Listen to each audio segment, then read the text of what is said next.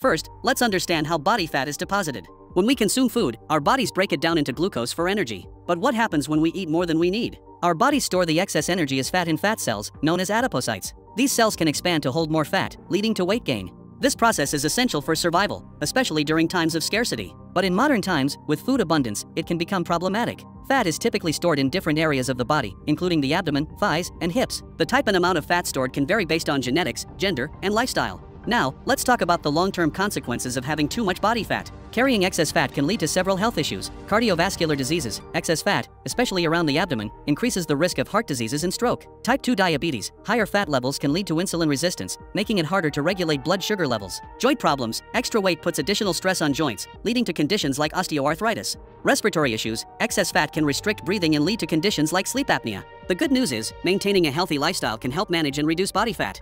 Regular physical activity, a balanced diet, and proper sleep are crucial.